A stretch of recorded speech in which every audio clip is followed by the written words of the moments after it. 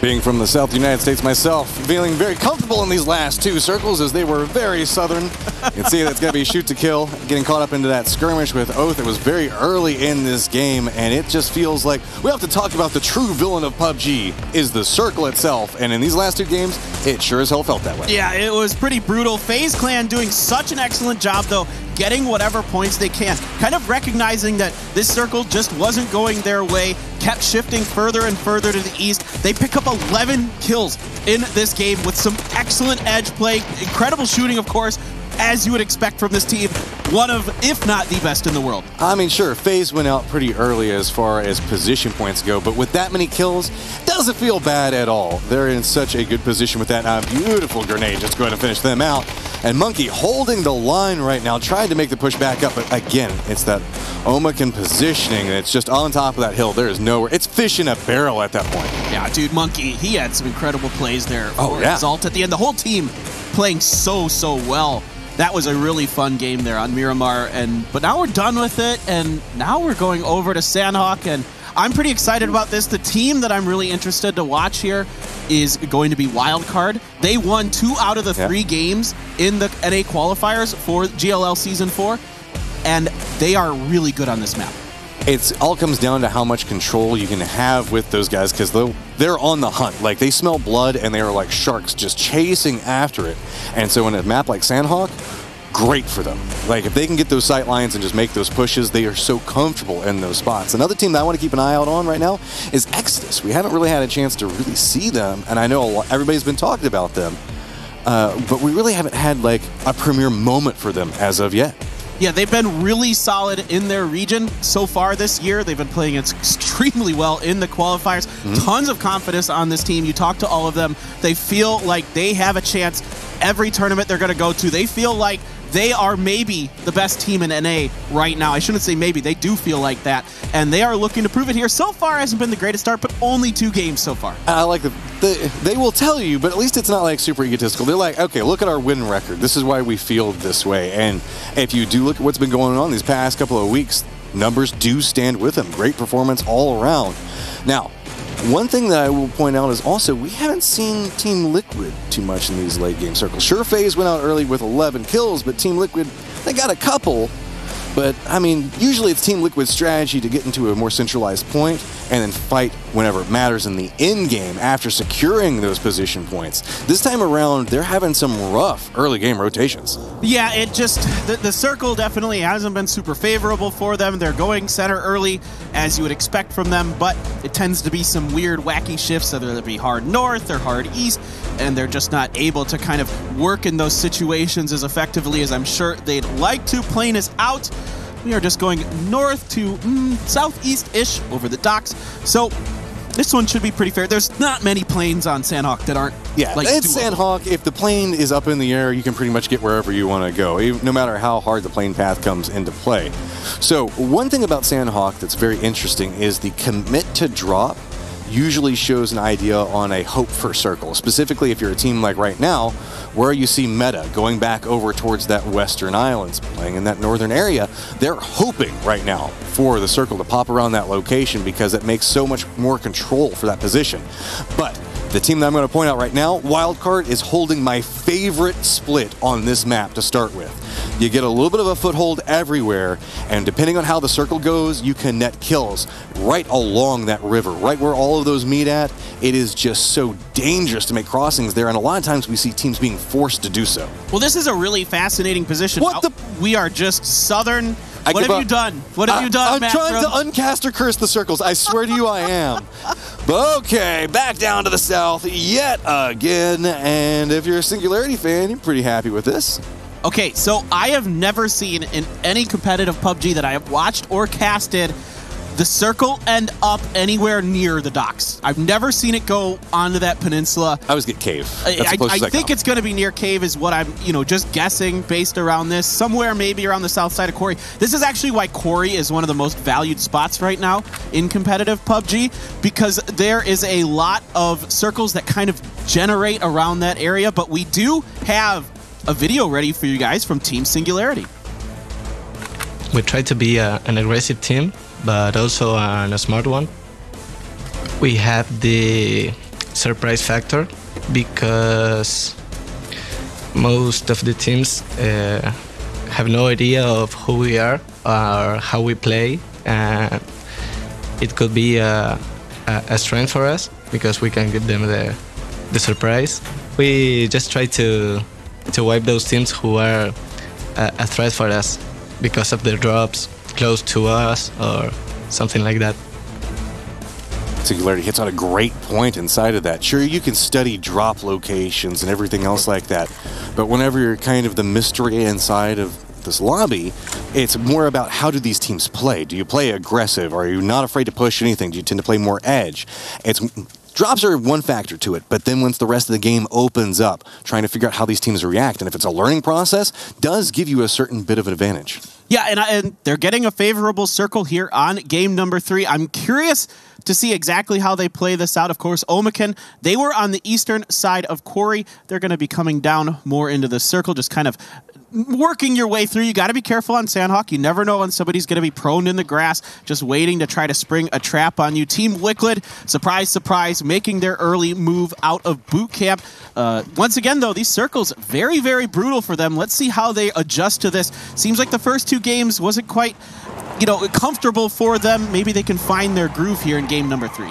Bay is getting a very good position for this first circle. Very centered up. They've got the river that's protecting them off to one side. The complex itself is pretty strong, all things considered.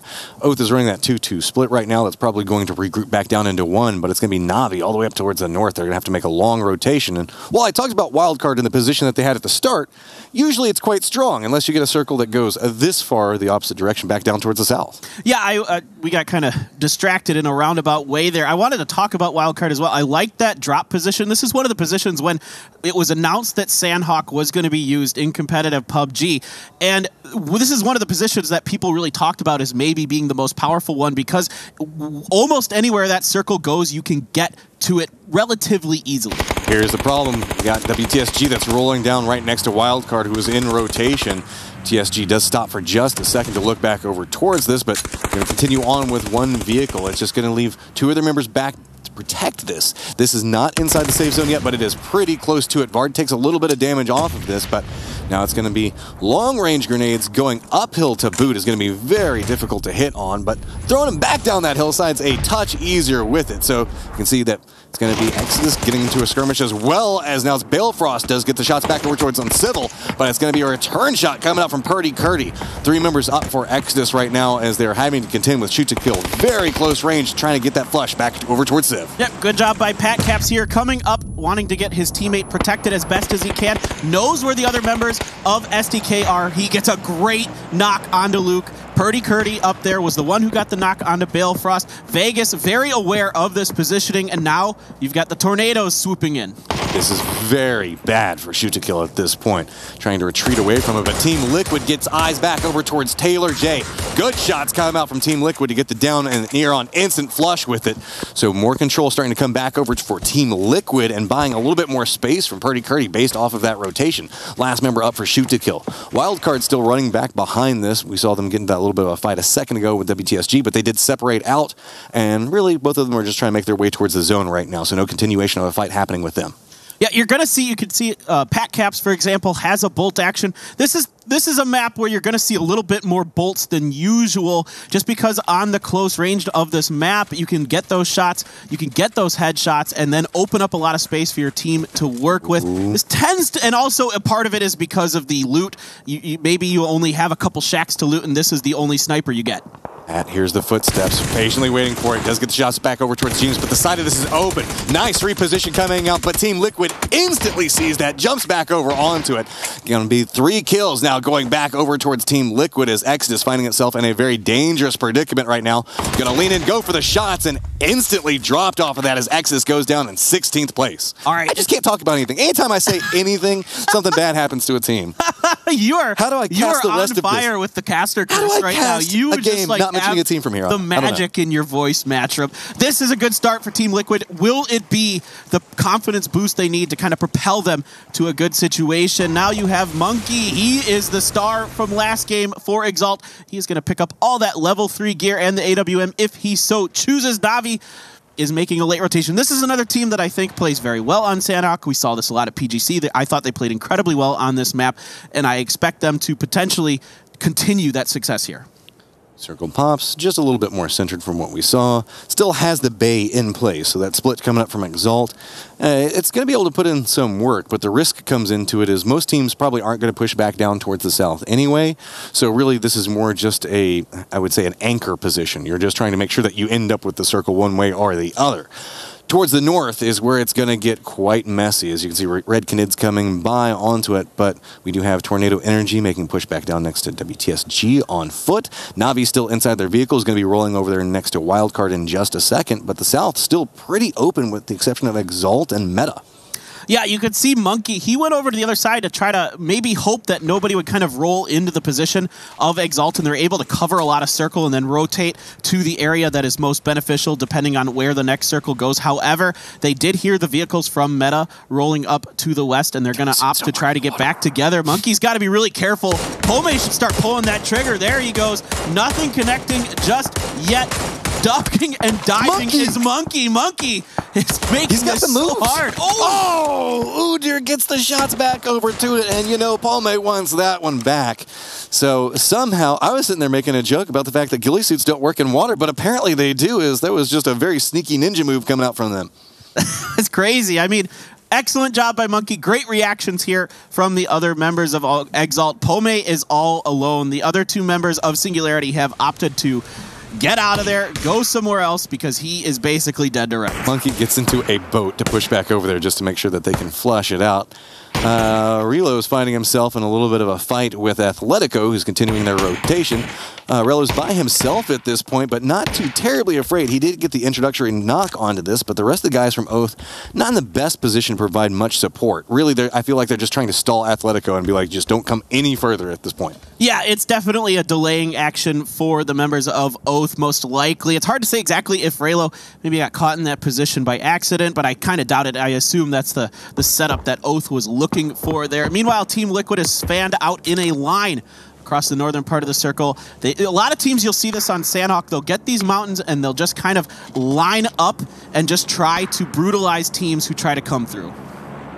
So with the circle that we've got set up, since we do have Australians inside here that are watching, I guess we can make the joke that we are in South Quarry right now, as well as West Quarry is where we're watching a lot of the stuff happen.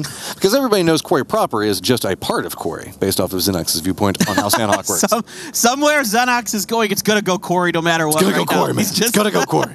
I don't know.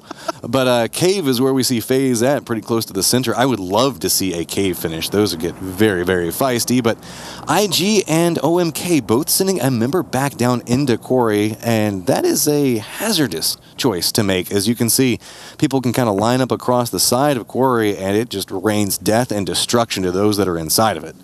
Yeah, it's not something you'll see a lot of teams do too often. The idea, I guess, if you're going to go through the quarry is to just no one's going to expect it. But generally speaking, it's very challenging. There's a couple angles you can kind of work with towards the northern side of quarry to get in and out sort of safely, but for the most part, it's pretty dangerous. Like you said, there's just too many sight lines inside of there. And the Canids are on the eastern half of this circle. We are going all the way over west now. This is a brutal shift. So with this, all of our Eastern teams in a lot of trouble, and our Quarry proper teams now are going to have to figure out what they're going to do. Team Liquid already on the move, chasing right back behind WTSG. But we also do have, it's going to be FaZe pushing back over next to Singularity at the same time. This is where it's going to get pretty problematic for a lot of these teams that do actually have that foothold already inside the safe zone. Singularity is trying to hold the line with their two members right now and do get a couple of shots and take down one of the FaZe members. So it gives them a little bit more space to work with, as that FaZe push was starting to be very dangerous for them. Yeah, you know what I found fascinating about this when this circle popped is that the Camp Charlie bridge, nobody is watching it, and all the teams are afraid to go there because you would assume somebody's going to camp it. Oath is trying to use the Bay area to make their rotation through, but Athletico was thinking the same thing. We very rarely see fights down around here. Don't forget, Exalt is back over at Camp Charlie like you're talking about, so even if you do manage to get out of this predicament, this is what every team was trying to avoid that's now stuck on the other side of the Bay, is they didn't want no part of any fights, and now they're contested and going to be stalled over here. Atletico got caught with their tail between their legs. The red cannons surprised them from the eastern side. They get forced over to here, hoping nobody's there. Too bad, so sad. Oath is there. And then you've got, like you said, Exalt on the other side doing work, spreading out along the eastern edge of Camp Charlie and just doing damage. You can see a lot from that side of Camp Charlie, right? It's just kind of a little bit of a hill that goes down into the river and into the ocean, and you can see so much of the other side that you're just going to be able to put a ton of damage into teams that try to cross. You can see Metagaming is realizing the situation that they're in. They do get down back over towards Wooly, but they are surrounded by two different teams. They have the high ground, so starting to throw out those grenades, trying to roll them back down that hillside can get some damage off. Got to be very, very cautious as Wildcard just drops down to their bellies, trying to get a little bit more information fed over towards them. But WTSG hears this, starts pushing on the other side of it. VHZ does get taken down. So now just two members up for Metagaming as they're pretty pincered off of this spot. Which way are they going to commit to get out of this situation? Yeah, I think WTSG should gain some confidence and just try to bully in here, get ahead of these other teams. You have STK's Purdy Curdy moving towards the center for himself. Omican has a knock from IG as Vasku trying to return the favor onto Ostrolovic, and he isn't able to really get it going. Another member for Omican has been knocked. Vasku's taking a little bit of damage. Back over to the battle between, it looks like now it's a fourth team has come through, and that's Purdy Curdy. Oh, and you can see Explosion comes through on the boat as Oath finally does try to make a cross through that bay area and does get spotted out. So, problems of balance still over there. Makin still caught out inside the blue. This is one of those mutually assured destruction points. They couldn't separate out as this blue's coming in. It's going to start doing a ton of damage to them. So T-Bone's just trying to get ahead of this situation that's starting to unravel around him, trying to get away from IG at this point. And Vasku finding himself in a very difficult spot, caught out by all the members of IG looking back over towards it. But Team Liquid looks like they've decided that they want to take it back over towards FaZe. Now, depending on how this push comes through, you can see one of them is just holding right underneath of that window seal, but it gets spotted out, expecting the play. Team Liquid now up to 7 kills. Yeah, this is exactly what Team Liquid needed to get going. Get that rocket fuel inside of them that we've seen them use to propel themselves to incredible heights. So, gonna keep our eyes on Team Liquid. Even though they're stuck on the other side of this river. Now, my goodness, Matchroom, there is still so much river in this circle. This is just brutal. WTSG doing a nice job here, making me look a little bit silly. As I said, maybe they should try to push that fight between Meta and Wildcard. Nope, they moved off, repositioned, played it safe, and it's paying off their dead center. But Purdy, that's not where you want to be right now, buddy. You got Meta on one side of you, Wildcard to the north, and WTSG. We have still Na'Vi pushing on a similar path to that. Red Canids also looking like they're going to try to cross back around this area next to Exalt Gaming, and that's not going to work too well. We've already seen one team try to do this move, and they're already out in the lobby. I mean, it's next to impossible for the Canids. They just have to win a bunch of duels that even then you can, the Exalt team could just back off and heal up again.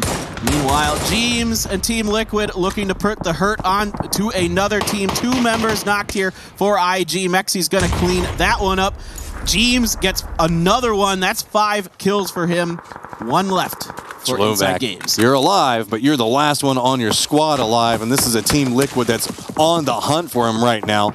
Multiple members now starting to approach the shack. You can see defensive grenades being set up by IG, just tossing him out, trying to deny any form of approach.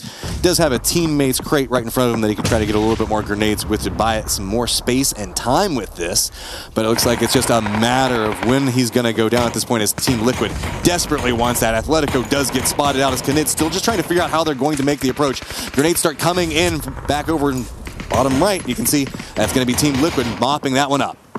Yep, Team Liquid doing a good job. Ostrolovic tried to hold it off as best as he could. He is considered kind of the star player for that IG team, but it's just too much. Team Liquid is so strong on this map. Now we're up to 11 kills for them as they look to fan out over on the eastern side of this river. Will it shift west? It almost certainly has to shift west at this point. Monkey continues to make the Canids pay. They go down. That's 2 teams that Exalt has completely wiped off the eastern side of that river.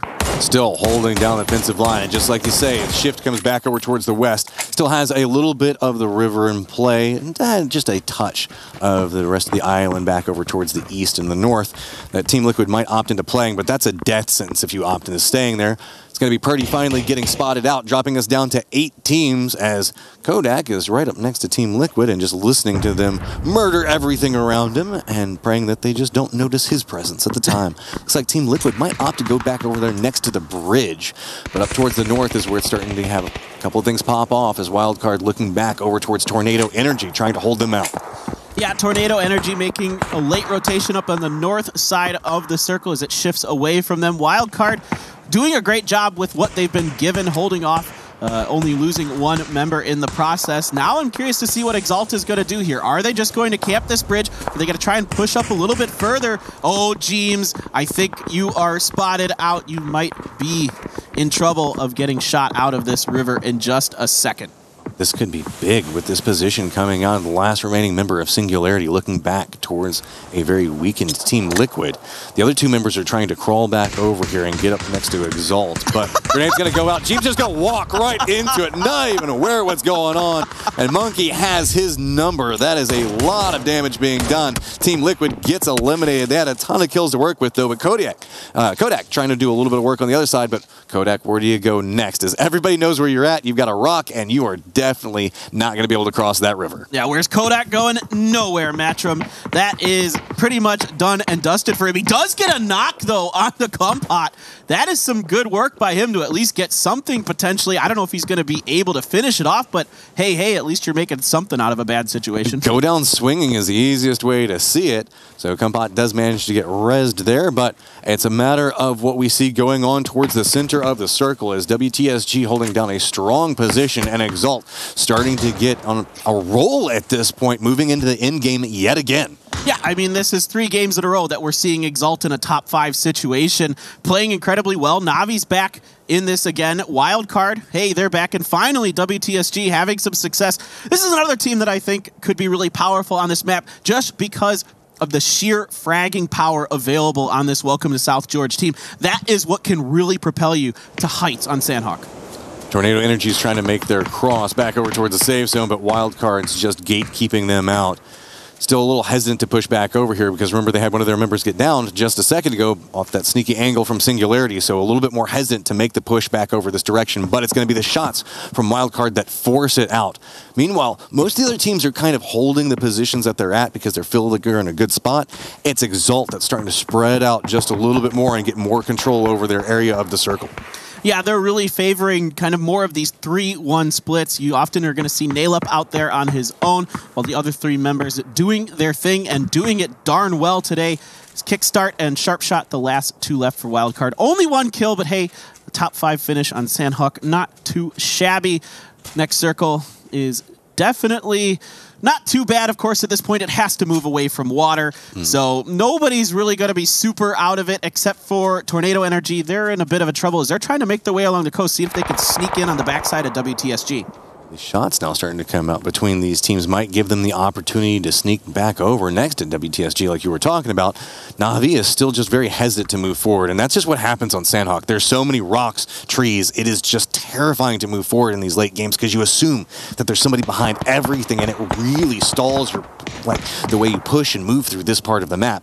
Unless you're Exalt, who just continues to move around, roam, they have control over their area, and they're kind of like just trying to hunt down anybody that might be moving around them so that way they can make a commit. You can tell that that's what they're aiming for right now. Is they just like, we just want to see one team so that way we can go after them. Yeah, their movement is really effective, especially because if a member of their team, we've seen this so far, gets knocked, they're able to get to them safely and get them back up more often than not. And that's a really important, underrated skill in competitive PUBG, is your ability to get your teammates back alive if they get knocked. Because knocks are just going to happen. It's making the right moves, being in the right positions. TE did manage to sneak over back next to WTSG. You can see the grenade comes through. That's 2 downs back over towards WTSG as Exalt does get a sight line back over towards Navi, and they're about to start exchanging grenades as well. Damage was done to WTSG, but look at these grenades landing right on top of Shiv. Somehow narrowly, I thought for certain that they were just going to stack right on top of each other and instantly kill him, but that's going to stop. Push coming out from Exalt for just 1 second. Yeah, Navi is backing off just a little bit. Senya up on the front for Navi as Tab and Kemba start making their move Udyr. Ooh, Senya's actually going to find Vard. WTSG getting torn apart. Tornado Energy started it. Now the other teams are finishing it. It is just Zhong once again. That is Samty. He has changed his name. He is now Zhong. Let's just get that out of the way. But he is going to go down as we have 3 teams left. Na'Vi going to go ahead and use the position that they can hear. Exalt taking the shots whenever they eliminated WTSG. Now going to start throwing the grenades back over to them. Exalt's trying to creep back down this hillside. That's going to bounce a little bit too far out. But now it's starting to get a little bit closer. Don't forget, we still have Wildcard that's a part of this fight, just on a different angle, looking over the backsides right now of Exalt, but just don't have clear sight lines to work with. Na'Vi is still just trying to make the plays off of this, but another member goes down. Exalt now sitting on 12 kills, and there's potential for more as they're making the push right up next to Na'Vi, but that's another member down. Just one person up from Na'Vi, and the grenades are going to take it out. So now Wildcard looking back over towards the remnants of Exalt. Only going to be Udyr trying to get the shots over to it. Dow turns this back into a 1v1 situation. And yeah, it's not the way you want to be doing things there. But you can see Udyr's like, I'll take that point. And now running back over for the res. Wildcard has 4 kills, but this is going to be problematic. If they manage to get this res off, it's now moving it back into a 2v1. And I don't think that Kickstart is aware of what's going on or where the reposition came out from Exalt. I was just about to compliment Wildcard on their great timing on these pushes, great grenades, but the unfortunate situation where they accidentally spray down the teammate. Not exactly sure what happened there. Love to see the replay from that later, as now it is a 2v1. The res is going to come through. Monkey is coming up. Udyr leading the way for them as well. So Kickstart, I mean, we've seen him do nutty stuff to Exalt in game number 1. Can he recreate it here, Batcham? They see each other now. It's going to be Monkey going down, tries to get the shots back over, but Exalt, finally tired of making it into the end game and not getting around victory, going to take away a massive win with 15 kills. We talked about they keep popping up in the end game with a lot of kills. Well, this is starting to be a chase after Exalt, it feels like. Well, they are playing extremely well. Finally, they're able to get to the win after getting into those late game situations. This is a scary, scary team. Bit of a miscue there from Wildcard. I thought they were going to take it. I was getting ready to go nuts and be like, wow, they win this. You know, they had the 2v1, and then it shifted into the 1v1, and I was like, but good awareness on Exalt to pay attention. They saw the kill feed. It was like, hey, they knocked each other, and they just run up, and they're like, I'll take that kill point, and then I'm going to go back and get the res. That's like one of those moments that kind of stops you in your tracks if you're Wildcard, because you're like, okay, we have to figure out what just went wrong there. And then while you're trying to recoil off of that, the res isn't going through, you're now outnumbered, and you've lost all information on what's happening around you.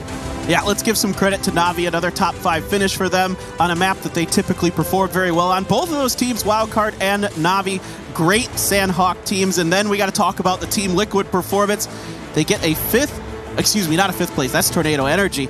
Team Liquid had 11 kills, I remember that. They played incredibly well. You can see there's some talking going on here between the teams, and excellent, excellent job by Wildcard. And like we talked about early on, their drop location gives them a lot of flexibility to get into these late game situations. Especially on Sandhawk. Whenever you, that's the name of the game on that, is react to what's happening around you, but the amount of information you have to pass from teammate to teammate so that way you know what's going on, especially on these hillside fights that we're seeing be very common today so far.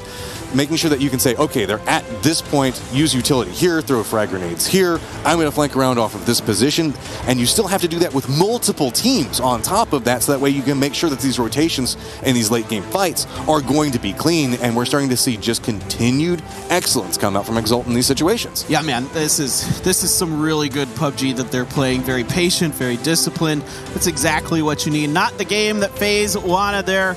Little bit of a struggle for them. They had a pretty good game number 2 with a lot of kills, but so far they haven't been able to get into those late game situations. Now, to be fair, the circles have been pretty brutal so far today. They have been hard shifting away from stuff. That last game, we had a river in the middle of it for almost 5 or 6 phases. Yeah. That makes things really difficult on Sandhawk, because if you're on the wrong side of the river, we saw this with Team Liquid, despite them playing incredibly well, sometimes there's just not a lot you can do. Well, you've heard us talking about the game, but we have an interview set and ready to go so that way you can listen in what's going on with Shiv down in the game. Well, what is up, guys? Cat Conti down here on the floor with Shift of Exalt Gaming. Now, what an incredible game on Sandhawk. Talking me through the rotations on that map, because it is a circle we hardly ever get to see, and it was on the south. How did you guys rotate for that circle? Firstly, we decided to leave Singularity taking Camp Charlie, where we usually loot.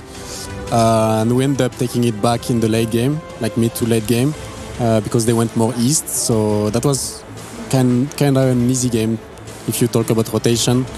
And then we had a decent circle for the phase 4 to phase 5, so that was a good game. Now, one thing I would love to talk about in that 2v2 situation is Wildcard Gaming taking out one of their own players. How did that feel for you guys, especially having to get that res on one of your teammates? I mean, you can't expect more than that, you know? It's 1v2 and then it's 1v1, and we have time to revive Monkey, and then we pretty much know that we're gonna win the game, because 2v1 is, on that situation, is easy, you know? Well, congratulations on that match 3 victory. We're going to take it to a short break, followed by the what was it? Sorry, the halftime show. Got it. Thank you. Coming up on GLL PUBG Season 4. A disappointed father. Just don't disappoint me, son.